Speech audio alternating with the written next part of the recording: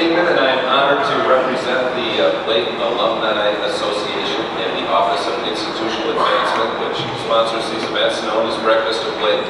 Just want to remind you that we are going to start off next year with a special edition of Breakfast of Blake. Ann Staffney will give a report on the Blake schools on September 1st at the Unicata Club, so keep your eyes open for an email about that.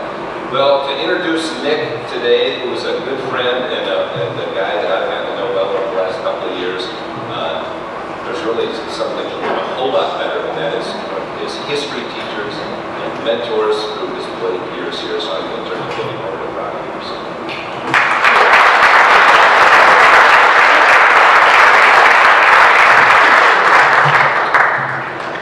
Thanks, Woody. I'd like to say thank you to Woody for continuing to make these events possible.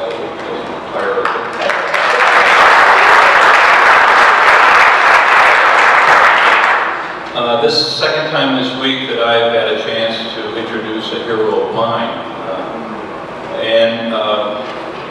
Nick spoke to the Blake Upper School on Tuesday and told them about his decision as a member of the class of 1999, postpone college and join the Marines, and how that decision has affected his life journey.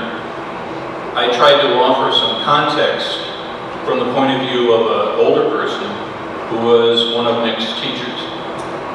I came to Blake in the fall of 1962. I recently left the U.S. Army. Chuck Ritchie at that time was in language school up in California on his way to Korea. The other teachers who were hired that year were Bill West, a West Pointer who had served in combat in Korea, and Jim Miola, an Annapolis graduate who had served extensively in the Pacific. Many members of the faculty at that time had been in the service. In the 1960s, Blake seniors all registered for the draft with the understanding that they might well serve, or in some way they would have to deal with the fact of a war in Vietnam. The question of military service was not remote to them. The possibility of ending up in Vietnam was real, and we were all affected. We knew people who were, in one way or another, attached to that war. 1999 offered a different landscape, and most Americans had little direct relationship to the military. 9/11 changed that in some ways. Nick left the Marines for a while and then returned after to serve 2 tours in Iraq. He will share that story and the story of his return to civilian life and how he has worked to help other military folks return to civilian life with all sorts of baggage and needs. It is a great honor to introduce to you Nick Swaggert.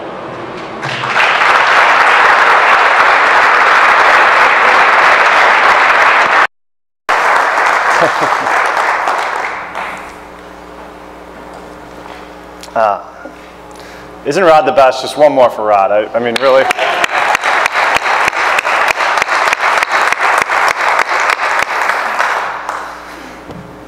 So, last month, I was at a dinner party at some of my closest friends.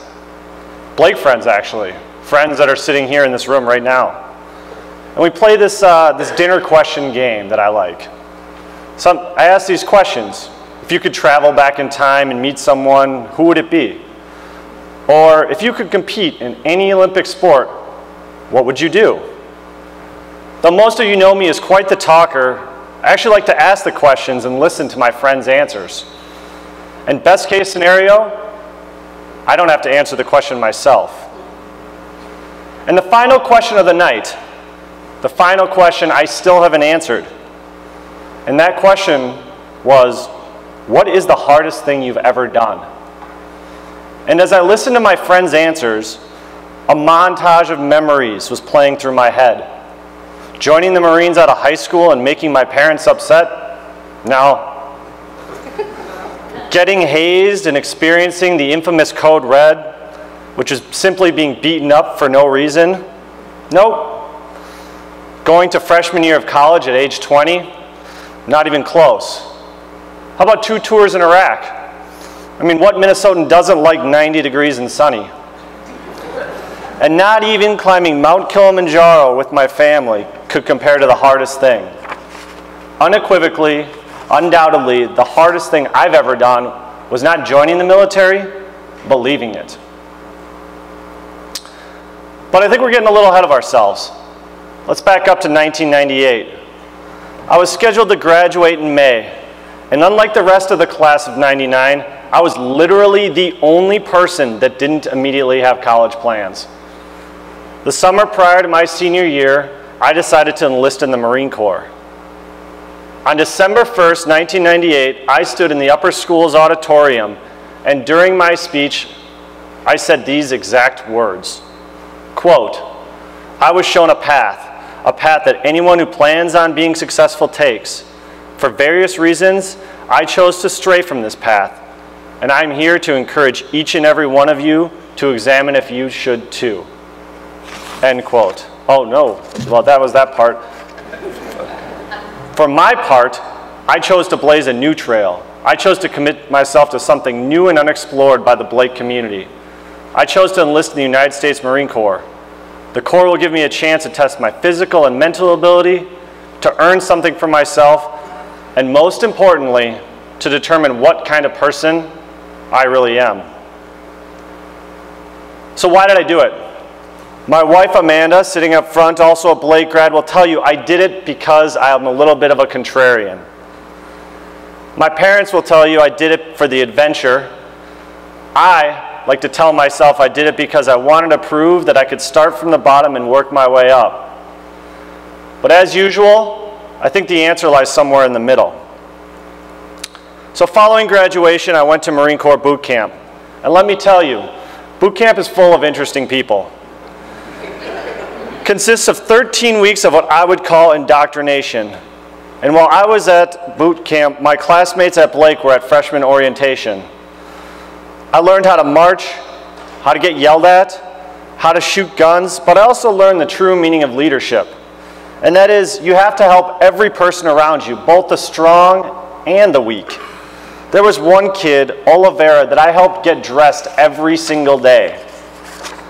And I also began to realize that coming from Blake, I wasn't like the other Marine recruits. Some joined to avoid prison, others to avoid gang wars, others to get off the farm, and others because they simply had nothing better to do. Now, I'm not really trying to say how great I am, but rather that a number of incredibly talented people, the Rod Andersons of the world, have invested a lot in me, and I owed it to him and to others to do my best. So what did I learn from this experience? Well, my first tour in Iraq, I partnered with the Iraqi police in the Anbar province. And in this photo, you can see the Iraqi policeman on the right. He's a Sunni from the small town of Ana. And my interpreter, a Shia from the metropolis of Baghdad. And as many of you are well aware, the Sunni-Shia schism is considered one of the greatest historical religious fractures. My interpreter, Ali Sadek, is now an American citizen and remains a friend. My wife and I have visited him 3 times in Tampa, and I've flown him up here to spend the weekend with us in Minnesota. And while we spent a lot of time attempting to reconcile the differences between the Sunni and Shias, this consisted of many meals, and if you look closely, you can see the difference in apparel between the Sunnis and the Shias, represented by the Iraqi army in blue and in tan, and the Iraqi army in blue, and then the Marines wearing just the tan. So I'm not going to say we're successful, but I am going to tell you that I learned a tremendous amount about other cultures and myself. Now here's a photo of my best friend, Obeida Amer Idris, with his 2 daughters. Have you ever had that experience where you meet someone and you just immediately have that mutual understanding and respect? That was Obeida and I. I mean, we learned each other's languages, and each night I would study note cards.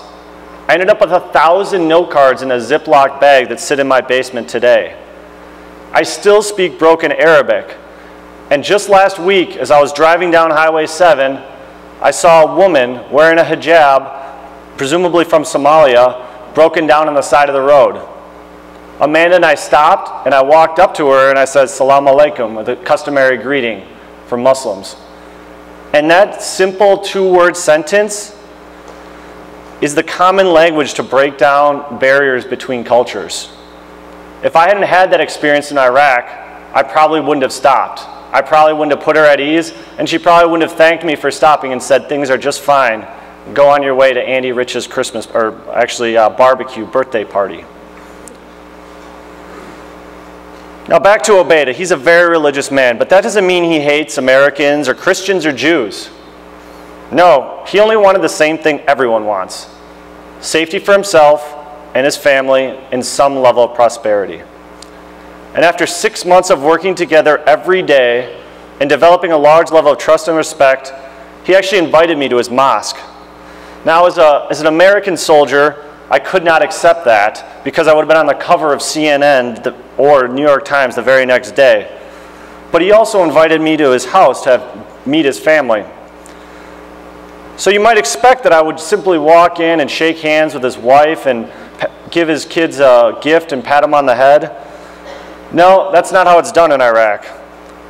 I had the house surrounded by Marines, and I walked in, and as I was being led to the hosting room, or in Iraq it's called a diwan, I saw a person at the back of the hallway.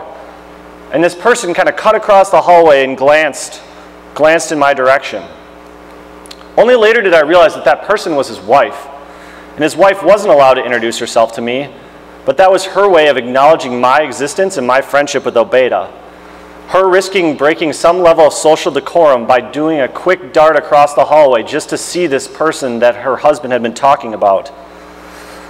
And frankly, I was honored. Now I returned from that first tour ready to conquer the world. And oddly enough, the world has a way of changing the status quo. Again, I want to travel back in time to New Year's Eve 1999 because I love this photo so much.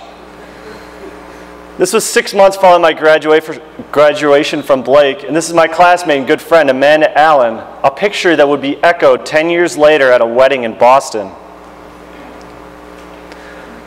This is us reconnecting at the wedding in Boston in 2008. So following Dan Thorpe's wedding, a Blake friend who I was just with last night, Amanda quit her job in Minnesota, left her house empty, and moved to the Marine base in California while I was preparing for my second overseas deployment. Now myself and all the Marines, we were excited to go back into the action where we thought it was going to happen in Afghanistan, and we did not want to go back to the winding down war in Iraq. Well, much to the dismay of my unit and myself, which conversely was to the joy of our families and friends, we ended up in a quiet tour in Iraq. I left after 10 months with Amanda to patrol the border of Iraq and Syria catching smugglers. Now let me tell you, most of the time, war isn't too glamorous.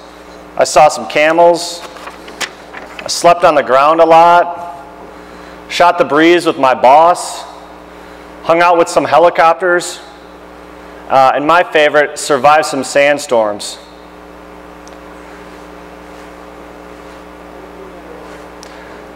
So this is the middle of the storm, and we were stuck like this for 3 days. And one of my favorite photos was a selfie I took in 2009. That's the middle. This is the selfie. Now this is 2009, and I want to be on record. This was 4 years before the Oxford Dictionary declared it a word. Now this next photo is what my bed looked like after a storm. So you can see my hands. I'm holding up the pile of sand that accumulated against me. That's about 6 inches of sand, and I would actually sleep wearing ski goggles. So, like most good stories, they have somewhat of a happy ending. I returned from Iraq and I proposed to my now wife, who is, as I mentioned, is scrolling these photos. But the story doesn't end there. As I stated at the beginning, the return was the hardest thing I've done. And there are two parts to this challenge. The first part was my inability to adjust to civilian life. The second part is the world's inability to understand me. I remember sitting at a restaurant with my wife and her friends, and they were talking about the latest fashion trends from Burberry and the music releases from Katy Perry. And honestly, I was completely lost in this conversation. I remember my eyes glazing over and thinking about how I wished I was wearing my body armor, had my helmet on, with my rifle, back in Iraq with my Marines. Now, a year after I came home, my wife sat me down and she asked me to see a therapist, to work with someone on how I communicate with people. So I began to eliminate swear words. I learned to stop asking for things by simply giving orders. And I distinctly remember coming home from my fast, fun, and friendly job at Target and asking my therapist, "It's weird, am I actually supposed to worry about hurting my coworkers' feelings?" Now, I've come a long way from those days. I've mostly eliminated my swear words, well, except for when I'm talking to other Marines. I've started to sport a Burberry tie, and I've even added Katy Perry to my Pandora list. But what about that second part? The world I was returning to. Well, how about we begin with some numbers? The percent of military participation has plummeted since World War II. And as you can see, from almost 10% to less than 1%. And if you'll note, the few spikes we've had were for the Korean and Vietnam War, yet we didn't actually have a spike during the global war on terror. Right now, about 7% of the population is a veteran. And the lion's share of these veterans are from the Korean or Vietnam War, are above the age of 60, and are out of the workforce. Somewhere around 3% of the working population is a military veteran. Now, in those high-paying or white-collar jobs, that number is even lower. Consider the well-to-do hamlet of Excelsior, Minnesota. Now, the Excelsior Brewery has this program. It's a buy a beer for a veteran program. And this is how it works. So if someone walks into Excelsior Brewery, they can buy their beer, and if they choose, they can buy a beer for a veteran. They get to write their name, you know, from Bill to a U.S. Marine or to a Navy SEAL or to a veteran, and they put it up on this big board. So I went in there one day to enjoy a frosty cold one, and as the barkeep was handing me the placard, I said, he mentioned to me, well, yeah, it's a cool program, but each month the board fills up so much that we actually have to take them down and we don't give them to veterans. Now, of course, this tells me that Excelsior, Minnesota supports the military, but it also tells you one other thing. This would never, ever happen at any place near a military base or with any sort of veteran population. Veterans simply aren't part of the landscape of the upper crust of Minnesota. And that trickle-down effect is a workforce with little empathy or understanding of their skills, backgrounds, strengths, and I will happily admit, all of our weaknesses. So Rod mentioned what I'm doing now. Following World War II, the unemployment rate for veterans was half their civilian counterparts. In 2013, the unemployment rate for 9/11 veterans was double their civilian counterparts. As I hinted earlier, I believe these numbers reflect a lack of understanding between these veterans and employers. This has directly led to my current work. I connect companies with veterans and I help veterans explain their skills. For veterans, I created a program called Reverse Boot Camp. I work to undo some of the lessons they were taught, like how you get a job. I mean, in the military, every 3 years, we are told to pack our bags and get ready for the next assignment. There's no job application, there's no resume writing, there's no interview. Thus, no skills are developed for the job hunt process. And ironically, many of the national veteran hiring programs might be doing just as much harm as they are doing good. Consider the rhetoric that politicians and others use when discussing this issue. And my personal favorite is the White House's clever maxim: if a service member fights overseas, they shouldn't have to fight for a job when they come home. The unintended consequence is that veterans expect to get someone else to get a job for them. This is the very first thing that I seek to reverse. The second thing I do is help them change their language. I'm not talking about the proliferation of four-letter words, but the actual lexicon used. For example, when I started interviewing, or even my elevator pitch at a cocktail party, I used to simply say, "I'm a Marine infantry officer. What else do you need?" I'd kind of puff out my chest because in the Corps that means a lot. But I quickly realized that meant nothing. So I'd proudly say, "Well, I'm an airstrike specialist." Still, blank stares. Finally, I started to say something like, "Well, I was one out of 1,000 Marines selected to attend a difficult certification school that requires strong geometry, project management, and prioritization of skills." Well, that happened to be airstrike school, but I think you understand the point. Yet getting veterans to change is relatively easy compared to helping the world understand us. For companies, I help them understand where they will and won't be successful. But this is where I need your help. Again, the basic premise of my argument is that veterans don't do a good job of integrating into society, and society inherently does not understand them.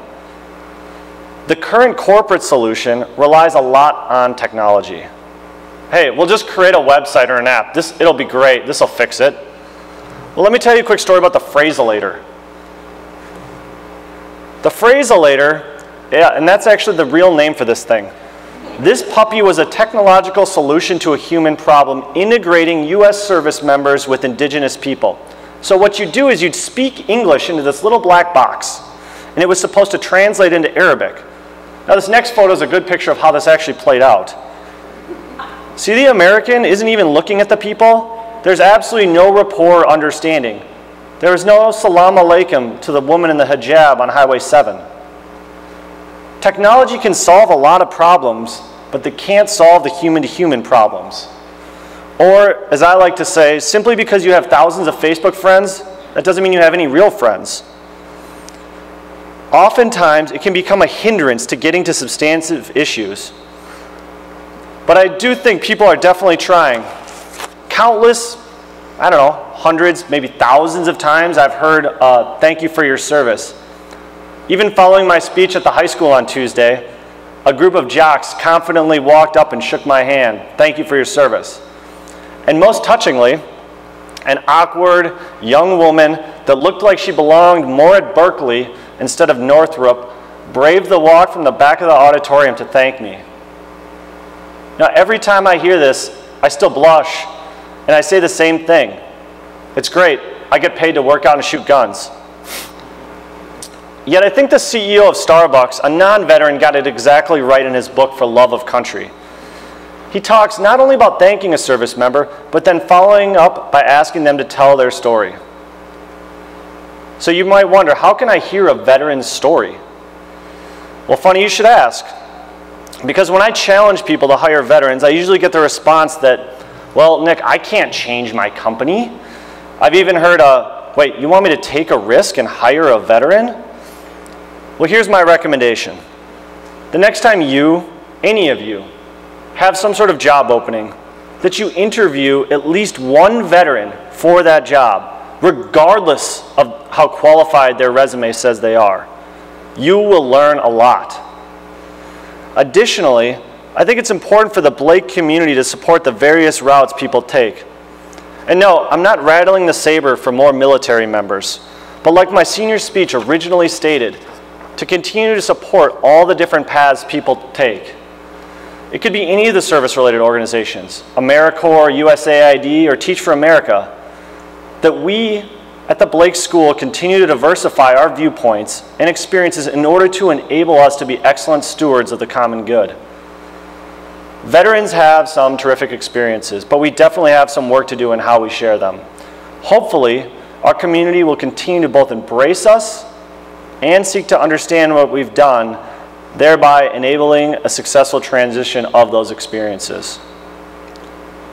18 years later, I will close with the exact words I used to close my senior speech. When all is said and done, the choices in life are yours to make. Remember to follow your heart, to chase your dreams, to be true to you. Remember the familiar words of Robert Frost.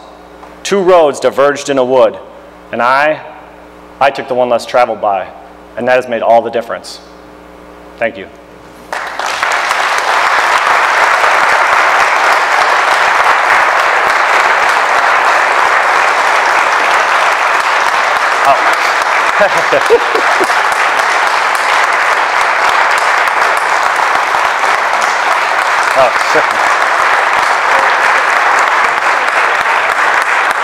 Terrific. Thanks. Thank you. It's really great. I'm sure there's some questions for Nick, and we have some time. It's only 6:45, so. Oh, we got one in the back there. Thank you. My question to you, it makes sense in my mind for us to have a way for veterans to feel they're part of our society instead of not. It's possible that we can find a community college, and we have one of the most outstanding in the country, where we could offer course opportunities for returning veterans that would give them an opportunity to feel part of society and at the same time understand what it is on the part of employers interested in the college and interested in the veterans, and work up a way in which the veterans could be hired while they're going through the program. And my question to you is, what do you think it would take for us to be able to do that? So I think, did everybody hear the question all right then? I think so. It's a $1 billion question. What do I think it would take to have veterans quickly or be able to integrate into school and into kind of society? I'll tell you a quick story about my radio operator. I don't have his picture up here. His name's Jarrett Kubler. One of the smartest kids that I knew in the Marines, enlisted Marine, hadn't gone to college yet. He was my right-hand man when I was in Iraq, set up my, satellite radios and talked to planes, talked to ground forces. Definitely was, again, a huge, huge asset to me every day in Iraq. He went back to Arkansas and started at community college. And when I spoke to him after his first semester, he said, "Hey, sir, it's funny, enlisted Marines, even though they're out of the Marine Corps, will still call you by your rank. Hey, sir, I went there and I just did not fit in. I didn't fit in at all." And I said, "So, Jared, did you drop out of school?" He goes, "Well, I finished the semester, but I didn't drop out." And I said, "Well, that's the same thing, Jared." But so now I said, well, about every 6 to 9 months, I get a call or a text from him, and he's living in Arkansas, working at a liquor store, making minimum wage, and I told this to my wife a couple of years ago, and she saw me get really upset, and she said, "Well, Nick, if you want to help him get a job up here, he can live in our basement." That's the level of commitment my wife understands that I'm willing to make. Now, do I think that what could have been done to prevent Jared from dropping out of school? I think a lot of schools are doing a lot better job of having a school counselor or someone dedicated to their kind of veteran community and having them come in. I mean, I've talked to so many service members who've gone to a school somewhere, their credits don't translate, they just don't fit in, and they don't really know who to talk to, and there isn't that person. But some schools have done a really good job of that. And oddly enough, not to indict the University of Minnesota, but they're actually one of the worst schools at this. A bunch of the community colleges are doing really well. And scarily enough, I'm sure maybe you guys have heard of this, some of the for-profit schools are getting in a lot of trouble for manipulating veterans. So it's a dicey thing, and I think it's back to people. I don't think you can say, I mean, yes, you got to put somebody in charge of that group of people who are going to bring them into school, but that person has to have the ability to interface with a bunch of different veteran experiences, help them understand, help them get through school, and that's a dynamic human being that can both kind of tutor, mentor, and guide these students. And I think typically that's a veteran themselves, and they're probably having a hard time as well. So long answer to but that was a very challenging question. So if I had the answer, I wouldn't be standing here in front of you. We'd be solved. This problem would be solved. So next question. We got one down here. Yes. Based on what you said, I think you're a believer in national service. Would you expand on that a little bit? The opportunities for national service. Well, Rod and I were talking after the speech on Tuesday, and we talked a little bit about number of service members in Congress. And I looked up the stats, and I have it. It's on my laptop. I tried to get it in here, but I couldn't figure out a way to make it work. But we went from 75% in 1960 to less than 20% right now in terms of congressmen who have served. So I'm not talking, I know you're kind of asking about national service, the other organizations, but I just want to point out every Congress that, when I was reading about every single Congress has had less service members than the Congress before it. I think that having people, you know, one of the organizations that asked me for help, the president of this real estate company, his son happened to be a Marine infantry officer, and all of a sudden he gets excited about hiring veterans. I guess my point is that simply if you don't have a personal connection, you're not going to be interested. You won't be sitting in this room. And I know everyone, I'm preaching to the choir here because you're all here. You self-selected into this group. It's like, how do I get in front of the people that didn't self-select, that don't desire to wake up early to come listen to some guy talk about veterans? Ultimately, I think back to your question, I would support any of the service organizations, the AmeriCorps, the Teach for America, those types of organizations, because that's what I said to the Blake students on Tuesday. Don't join the military. Someone said, would you join the military? And I said, I never encourage anybody to join the military. That's a choice you have to make for you. Now, would I encourage people to explore all the different options out there? Absolutely. So I just wanted to put at least another option out there. So apologies if I didn't fully answer your question. Right here. So. When you look at the training and career path that they go through in the military, is there an industry or a sector fund where they float in instead of a square peg and a round hole where they fit or work better? They kind of acclimate over time into society? Right, so the question is, where are those places where veterans fit quicker than others? So first I'll say, the oddest thing in the military is we have this thing, it's called combat arms, and that is like the people who are there to blow things up and break things. Inherently, we don't have that in the civilian world, the closest thing being, you know, law enforcement, but law enforcement, I don't know if you know this, has realized that our job is not to kill people and break things. If we do that, we get in a lot of trouble. So, yeah. So I think that a third of the military roughly composes of those combat arms guys. They have the hardest time, right? I remember I was down at Walt Disney World, had their Hiring Our Heroes event, and I sat in the back and I was listening, and there was a person on stage, Air Force Public Affairs officer, and she was talking about the challenge of going from Air Force Public Affairs to Walt Disney World Public Affairs. And I almost got up and left. So I think some people have those direct connections. Let's call it 70%. I think the 30% that don't, you know, the guys that, there are people who, we have IT people in the Marines, like they run Cat5 cable to your computers and plug them in for you. It's pretty cool. But there are 30%, where do they fit? And I think a lot of them, I went to work for Target originally. It was a great role for me. You know, I was in charge of 40 people. We made sure the boxes went out on time. I was essentially a platoon commander again, as we would call it. I think there are some places, Amazon recruits a ton of veterans for their fulfillment in the operations sector. I think when you start to get out of that, that's when it starts to get a little bit tricky. I mean, marketing, convince someone that you know something about marketing when you come from the military. I mean, it's pretty hard to do. Finance, sure. I mean, we just spend money like it's cool. $600 billion the Department of Defense is, so we're not very good at finance, but sorry, did that answer your question? Right in the back here, or right in the middle, right here, yes, please. I served on the board of Minnesota State College University. That's all of the states, 2 years, community colleges, state universities like St. Cloud. So I just wanted to share your question that we have the nation's leading program for credit priority for military veterans, and they're working hard to ensure our veterans work well in our schools and stay in school. But I'm interested in people to speak to our system administrators. So the question is about MnSCU and how is MnSCU doing in integrating, and I think overall they do a pretty good job. One of my really good friends works, she's an Army soldier, National Guard soldier as a matter of fact, so they have liaisons to these people, and I think by and large MnSCU has done a pretty darn good job of both accreditation and just integration. I think like I said, it's like communication with your wife. I mean, it's never perfect, right? You're constantly working on it. So I think, is that good, honey? No? Oh, sorry.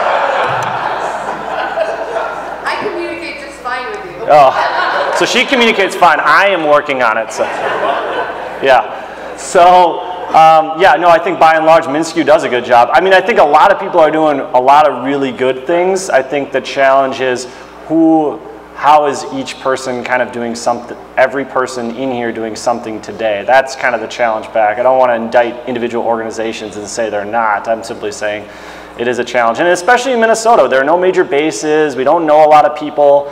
It's just we're a super minority here, as odd as that sounds. Andy, Rich? Oh. You didn't answer the question. Yeah. What was the question? Would you speak for the people? What do I what? Would you speak to her? Oh, I didn't hear that at the end. I would absolutely love to speak to anyone that's willing to sit there and listen to me run my mouth. How about that? Andy. What are some of the differences and similarities between officers' experience and enlisted experience? That's a good question. I mean, officers versus enlisted, I didn't really talk about it, and Rod hinted at it when she said I took a break. So I was in college for 4 years during 9/11. I was actually still part of an ROTC program and still part of the military. It counts towards my retirement, as a matter of fact. So officers are the management, enlisted are the labor. So I started as an enlisted person, non-college educated. Officers have to have their bachelor's degree. They're about 15% of the military, enlisted about 85%. So typically in this community, the people that we're going to interact with around here are the officer types. The people that work in enlisted are people who in the civilian side work kind of construction. That's, if that makes sense. Is that a fair analogy? Or those of you who watch Downton Abbey, it's like the upstairs people versus the downstairs people. And it's the last stratification in American society. It is the most bizarre thing in the world that some people have to like stand there and put their hands behind their back and call me sir, even though they're like 15 years older than me. And so when I do my Marine, I'm still in the reserves. I'm a company commander. And when I do my Marine stuff on the weekends, I mean, I have these guys that are 48 years old that, you know, stand up and put their hands behind their back and call me sir. And I'm 35. And it's just, it's a humbling experience now because being a civilian, most 28 days a month, and then I go do that for 2 days, it seems really weird. But to answer your question, Andy, how many, oh, we got one here, and I got some, oh, one in the back, Mr. Schinkel. Nick, I believe that that's much of the general public gets their opinion about the activities of the veterans by reading the latest scandal in medical appointments or transfers of management people. From your perspective, is there anything good that you've experienced with respect to the Veterans Administration's efforts to place veterans post-military? Okay. So, first off, I eliminated this from the speech. At one point, I had talked about how most people's experiences with veterans are, I've heard this before. I've actually interviewed with someone where they said, Nick, I know veterans like I've seen the movies. And as I tried to point out, war isn't glamorous. I spent a lot of time sleeping on the ground, surviving sandstorms, and it's not like American Sniper. Now, so anything you read in the media, I think we understand, is sensationalized to some extent. If you want, go back and read my first interview with the Star Tribune 2.5 years ago and tell me my life wasn't sensationalized by the writer. So Google machine, and you can find it, and you'll be like, huh, that's weird. Now, talking a little bit about the VA, I'm not an expert in the VA. I know my things went through just fine. I was talking to a woman who sells staffing to the VA, and she said something really interesting to me. And I know this is going to sound judgmental and bad, but you asked the question, Mr. Schinkel, and we're in a safe environment here. So she said that that the VA actually has more, so she sells staffing in terms of like where they, you know, how the labor software tool. And she said that the VA has more doctors and nurses per person than any other hospital in the country. But she said, I said, well, why is it that they've seemed to be ineffective? And she said, it's because there are only a certain amount of people that are willing to go through the bureaucratic nightmare that is the application process to the VA. And all the good people get scooped up by HCMC, Mayo, and whatnot. And basically what you have left is the people who won't go anywhere else. And that was actually her explanation. And I thought that was pretty interesting considering that she looks at the numbers of how many staff there are per person. And this isn't some writer trying to sensationalize a cover story for the New York Times. So I guess that's a little anecdote and a little bit of experience. I mean, I know they're trying to do better. I mean, it's such a hot button politicized issue that I don't know. I don't envy those people that work there. Sometimes I'm a little frustrated, but leading that organization, I would not want that, because politicians use it, the media uses it. I mean, veterans are this weird topic of you have to support them, but then you can't. I mean, you can't just give veterans everything, right? I mean, I think that was part of my, or hopefully that was part of my speech. You can't give a veteran a job. They can't walk out of the military and walk into a job. We all know it doesn't work that way, and that is somewhat of the expectation of people. Is that, well, we should just give a veteran a job, but that's not doing them any favors. So, all right, question here? Can you be, I suppose, speaking both generally and specifically, what are the things that veterans face today about not fitting in? What is it? Where is the mismatch? What do they feel? Can you elaborate on that? Yeah, I mean, I think for me, as a 26-year-old infantry officer in Iraq, I slept with a box of $200,000 in American cash underneath my bed. And you know, you come home and you have these incredible experiences where you're sitting with these, you know, these Iraqi leaders, and you know, it's one of those experiences where I got there and I felt like I knew less when I left. The amount of things I didn't know exposed to me to the world, and I come back here and I want to bring these lessons places, and a number of people would say to me, well, Nick, like, how can you expect to start at the, not start at the bottom? You know, you have no relevant experience. You never worked in Minnesota. I've heard this, you've never worked in Minnesota. I was out to lunch with a father of a Marine. This is what he said to me. We were talking about his son, who actually literally has the same name as him, Junior. I'm not gonna say his first name, but literally has the same name as him. He said, well, you know, Junior has this 4-year hole in his resume. And I just looked at him, and I'm thinking to myself, so, and Junior went to Afghanistan, he was a scout sniper, he's a good kid. I just saw him last Tuesday, and I'm thinking to myself, so if Junior had been on the beach drinking Mai Tais for 4 years, you would say literally the exact same thing.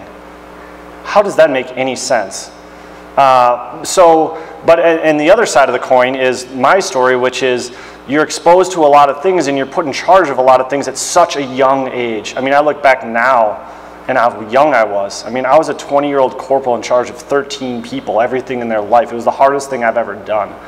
And it was, and now you come out and it's like, you know, I look at my friends and, you know, they're super successful people at very recognizable companies, and they're in charge of like 3 people, you know? It's like, we're 35, and so it's like I had this unrealistic expectation of what I could do, and the world had an unrealistic expectation, and we're just not even close. It's like not even close. So it's hard, and that's why I went to see a therapist. That's why I'm standing here in front of you. That's why I tell you it's hard. If it was easy, again, no one would be sitting here listening, and I wouldn't be talking. All right, I think we maybe have time for one last question. Last one. I really enjoyed hearing your last talk about the history of the Blake and the military history of the faculty and of the people, the kids that were here. And it reminds me of what I love about Blake, where that maybe came from. I'm wondering if when you talked to the kids last week, or a couple of years ago, remember what, did any of those kids indicate an interest in military academies? So the question was, you know, the past Blake military history and then the current Blake kind of military connection. Coincidentally enough, last night I was at dinner, sadly at a funeral with 3 other Marine officers. Stuart Howell, who flies Marine 1, the president around, he's a lieutenant colonel now. Ben Hahn, who was a lieutenant and he was a communications officer, and Andy Boreen, and they were all a few years older than myself, and we've maintained a steady bond. It was funny, Stuart, who's still in the Marines, walked over to me last night, and I could tell he just needed a second of relief from you know, schmoozing people, and he just started dropping F-bombs to me. I mean, it was just like F-bomb, F-bomb, F-bomb, and I was like, yeah, he just felt comfortable because he knew who I was, and that's the relationship we have. So I think you've seen some people join the service, and I think not a lot of people do the enlisted side. I don't know if I'd recommend it for everyone. It worked for me kind of coincidentally and whatnot, but I think Blake students should probably be officers typically. We did talk to a woman last on Tuesday she came down and she was talking about her desire to go to one of the service academies. She kept saying West Point, and I kept saying, are you sure?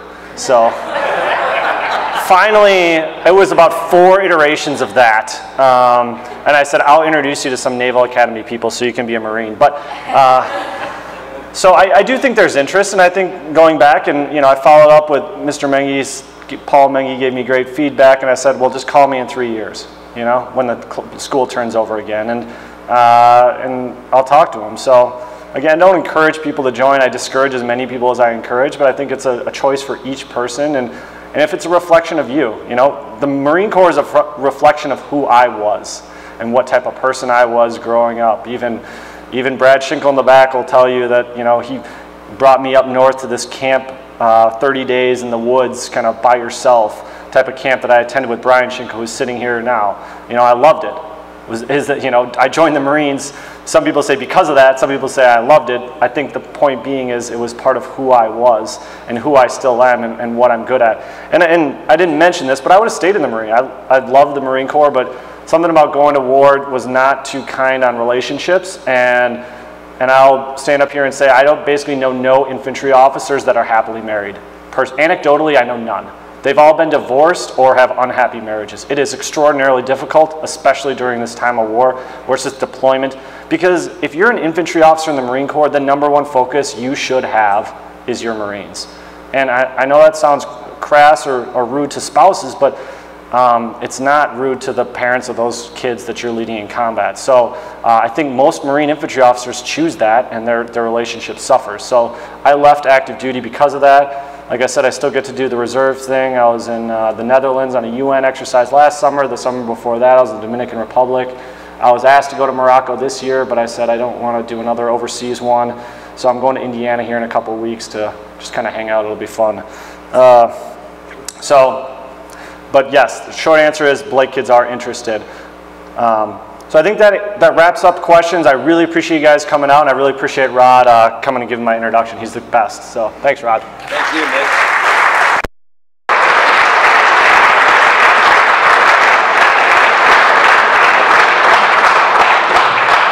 Nick, it's a bright blue blanket. Don't take it into combat with you. They might be able to see it. If you go back. Thank you very much. Join us September 1st for the State of the Blake Schools with Ann Stabby. Thanks for joining us.